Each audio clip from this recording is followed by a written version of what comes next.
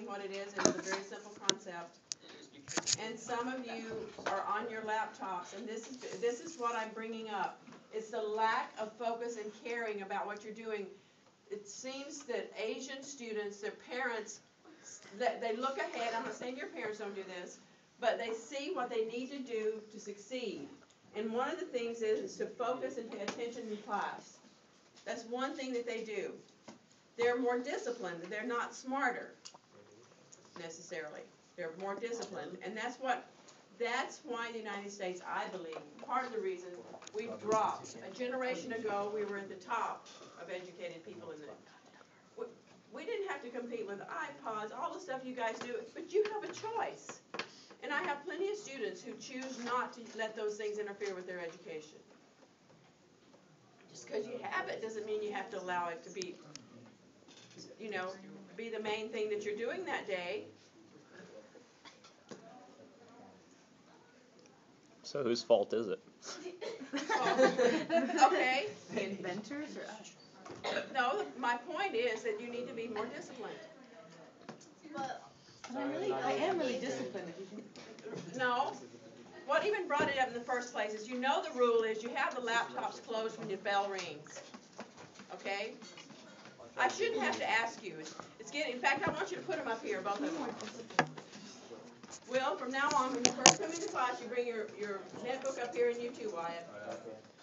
And anybody else who's going to have it open when the bell rings. Come on. Aki.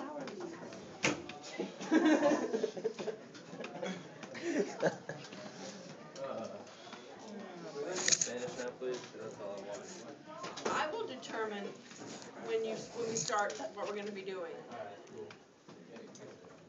Part of my job, believe it or not, is not just to teach Spanish, but to teach you how to be responsible.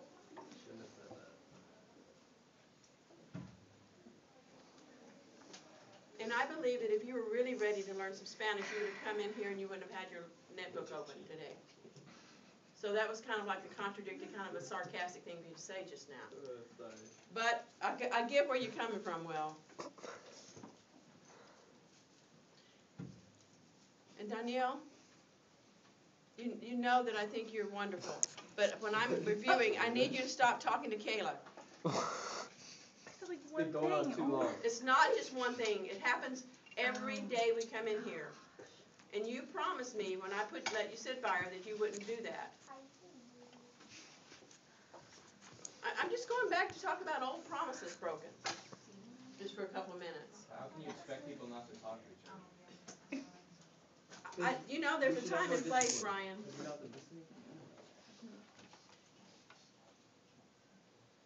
I've had students listen just for a little bit. They get it. They don't have to worry about it anymore.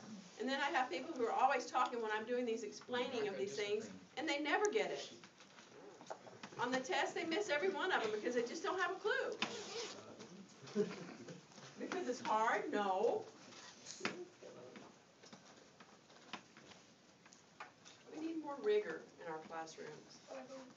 And the rigor means that we need to be more, I need to make things more difficult, I really do. But I'm simply going by the textbook that we have, and I think it's fairly normal for a class like this, because this is not an honors class, it's not an AP class or anything like that, it's just, regular Spanish class. And a lot of you are doing really well. But I think you could actually, most of you, pass the test today, if you knew the vocab. But then you have Jer Bear over here who comes in here and he thinks, and he starts panicking. Well, I'm going to study tonight and get a B on the test. Yeah. I usually do. Dear Bear. But one thing you have to realize is that I'm the teacher. I determine what lesson we do, and I determine at what pace we go. Okay, I don't need any students telling me, I want to learn some Spanish. Because I want you to demonstrate that you want to learn some Spanish. You don't have to tell me. I want to see you quiet when the bell rings. I want to see you off of your netbooks, off of your cell phones, all of that stuff, and ready to learn something. Without me having to tell you like you're in first grade or something. That's what I'm talking about, discipline. It's what's killing education in America, young people. You can sit and laugh about it if you want to, but it's the truth.